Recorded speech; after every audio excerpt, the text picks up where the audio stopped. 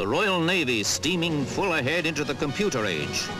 HMS Glamorgan, Britain's 6th county-class guided missile destroyer, is quite literally computerized. ADA isn't the Navy's maiden aunt, it's Action Data Automation, the latest aid to streamlined weaponry. A system that programs every scrap of tactical information that's relevant to a fighting vessel on active service.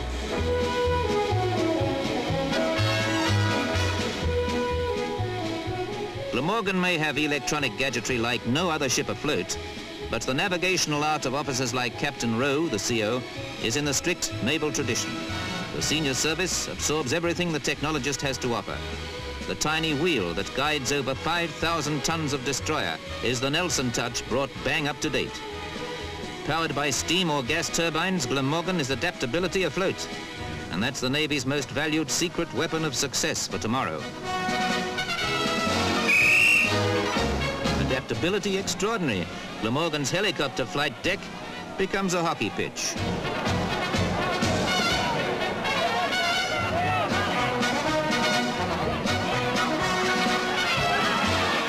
Glamorgan's a ship that's designed to spend months at a time without landfall.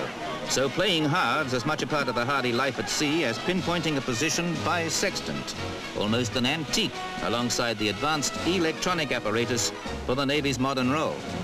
The ship's missile power pack is aimed to knock out high-flying supersonic aircraft that might attack the fleet.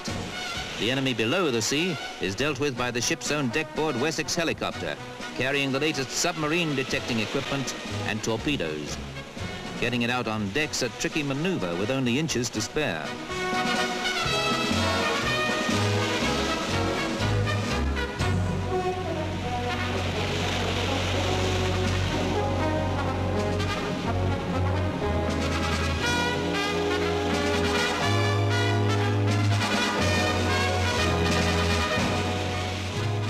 In minutes, the chopper's ready for liftoff.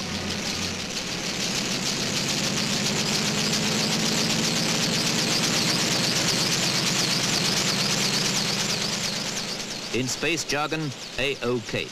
To the Navy, thumbs up. For a show of a different kind. Show business, in fact.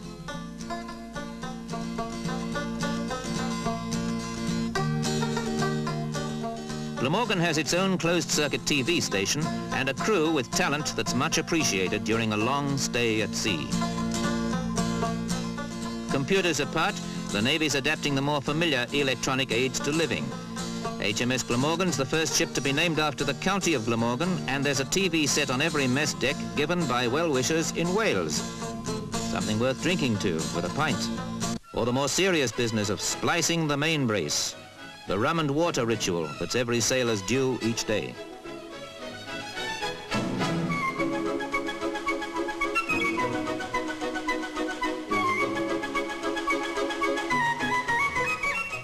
The lingering ceremony of the daily rum rations a precious Navy rite. So cheers. Feeding the 450 ratings is a highly organized affair aboard Glamorgan, whether it's a shipboard bakery or an ice cream machine with its own mechanized flourish. Technology can be sweet or savory.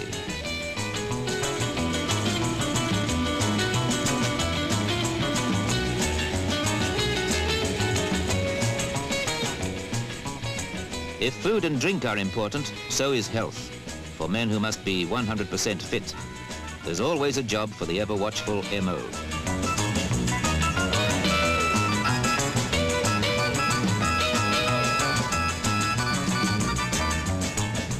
Seafaring's a healthy enough life, and sailors are tough enough not to flinch when they get the needle. And if the MO's ever watchful, so is Glamorgan's bedstead radar scanner, feeding vital information back to the ship's all-important operations room.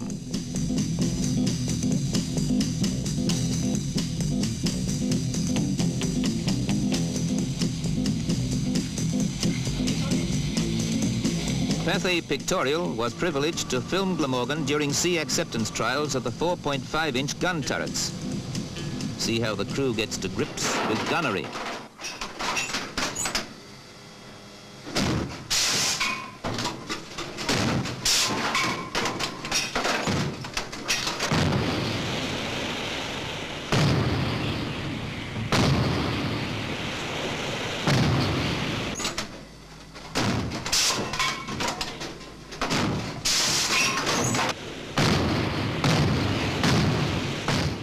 Whether it's guns for close-range bombardment or missiles for long-range sea-to-air engagement, captain and direction officer control operations not from the bridge, but from the ship's action station nerve center.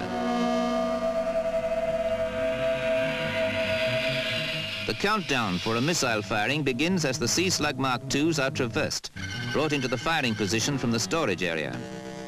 The Navy has press-button automation geared to a split-second fine art.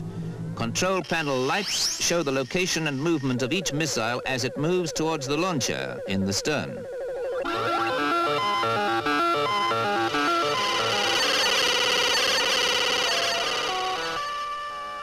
As a safety precaution, each missile bay is separated by a flash-tight door.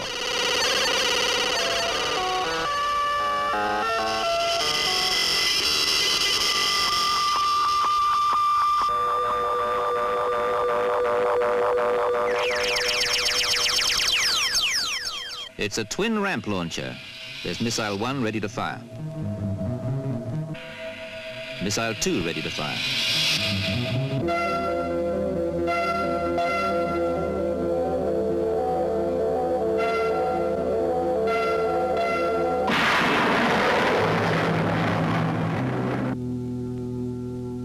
Ada, Glamorgan's computer tactician, digests the action data and tells the captain the best line of attack. It's the most complicated and foolproof shorthand system ever devised, but the decision to fire is the captain's, and the captain's alone.